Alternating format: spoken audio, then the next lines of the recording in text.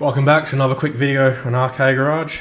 Today I'm going to show you how to wire up all this junk here to bench test, bench flash, whatever factory VX to VY NA ECUs, as they're all flash based. So went on to PCM hacking, got this sheet here printed out which I'll put up on the screen. I might save this, so if anyone wants a copy of this, they can contact me and I'll send it to them. So basically, started off with a full loom. These are, for reference, the ECUs that these are the ones that are the tan and brown coloured. So I'll show on this camera as well. The blue and pink ones are the Memcal based ones and will not work for this, as they have a Memcal, or a chip as people call it in the olden days. So basically I got these 3 plugs here out of there, depinned everything I didn't need. From what I have found out though, you don't need to connect these 2 up, as they're just grounds, everything's run off here. I also cut out the, as people call it, OBD2 port too. And then you will need a ALDL to USB diagnostic cable. PCM hacking sell their own there. I got this one from MVS Customs. I think it cost about 80 bucks, came or 90 bucks or whatever, delivered, and came with heaps of software as well to use it. Yeah, so basically on the sheet here, which I'm going to use to reference, it tells you exactly what you need to cut out and whatnot. So it tells you that all the ground wires that will go to the battery negative or ground terminal, or if you use a 12 volt power supply to the ground on that, you need A and B5, E and F7, C and D6. So I just labelled the plugs so I know. So basically on A and B, pin 5, you just want to grab the grounds. E and F, here you need to grab the ground. But like I said, this isn't actually needed, which I'm going to test on camera. And then C and D is where all the magic happens. So there's a few things here that you need to do. So there is 2 battery, so there's 2 wires here that always have power direct to the battery, or if there's a relay in the car that sends it differently, I'm not sure, but in this case you want to wire these direct to the battery or the 12 volt source. So you want C12 and D12, which are what I grabbed here, which are these 2 thicker orange wires here. And then you have an ignition switch, which you can wire straight to the battery as well, or the 12 volt source to make it to work. Otherwise you can wire in a little switch, or you untwist and twist wires together to act like the keys turning on and off to do a soft reset on the ECU after you flashed in, which is handy. I've just got these butt connectors here, which I just wired it in, so I can manually pull it in and out when I'm jumping in and out of cars doing it or whatnot. Then the last wire that is needed is on C and 13, which is this little red and black wire here. This one goes to the ALDL or OBD2 connector. That basically sends the data backwards and forwards between the 2. So that is all that's needed on the ECU side. This OBD2 plug, you have a solid orange wire, which don't actually have it written down on here, but pin 5 and 6, which are black and yellow and straight black, they go to the battery negative. But then you've got the orange here on pin 16. This one here is the positive that goes to there, so you send that to the battery. I'm not sure if that one's needed. There was another forum I was on, forum post I was on, which you're looking at it, which said it was needed. But that's all. And then to pin 9, so this red C13 cable here that I was on about goes to pin 9, which is also red and black on the ALDL connector. That's all connected, it's all done.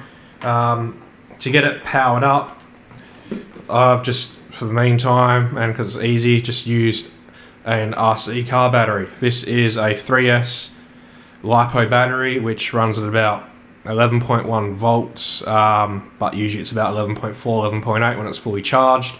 This works fine, it's easy. You can just put those connectors there that went on to here, got the plug, just plug it in, ECU turns on, happy days, so I'll plug that in.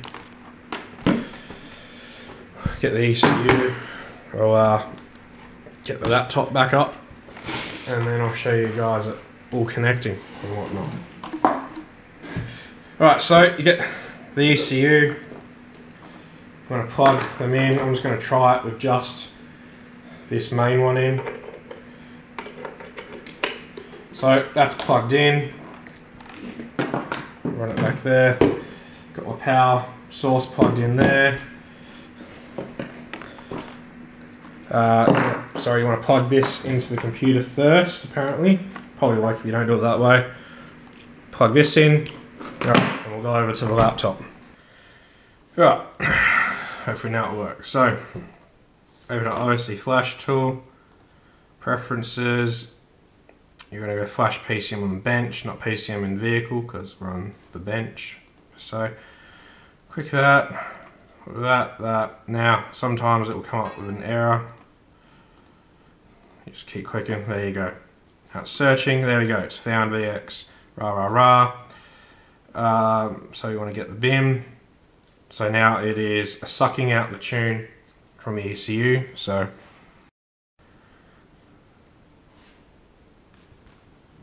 Alright, there we go, so it sucked out a factory bin. Then you can open up Tuner Pro. Whoop, sorry, I already got it open.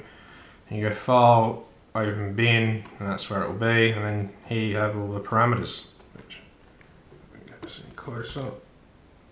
So you can see there, and to turn no VATs off, I believe is under flags. There we go, theft deterrent. If you click it to set, it means it's turned off. Right, it's like that, that's all happy days. Yeah, you can save. You can adjust everything, save it. Alright, adding this bit in after. I'm just going to show you guys flashing it in. I'm just going to make a quick change. So go to fuel cut, high RPM. We'll say in the in park, I only want it to rev to say 3,500 RPM. We'll start the cut at 3475. That's saved. Don't know if the GoPro will pick that up. It's a bit shit. Anyway, we'll save that. Save bin, thermo modded, and park limiter. Always save your new tune. Don't save that file, write a new one. So you can always go back to before. So now it should work mint. So connect to ECM.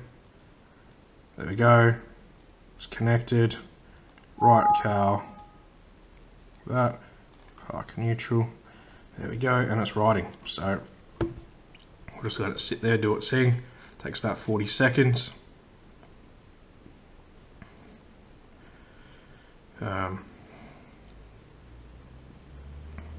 Yeah, not time lapsing it.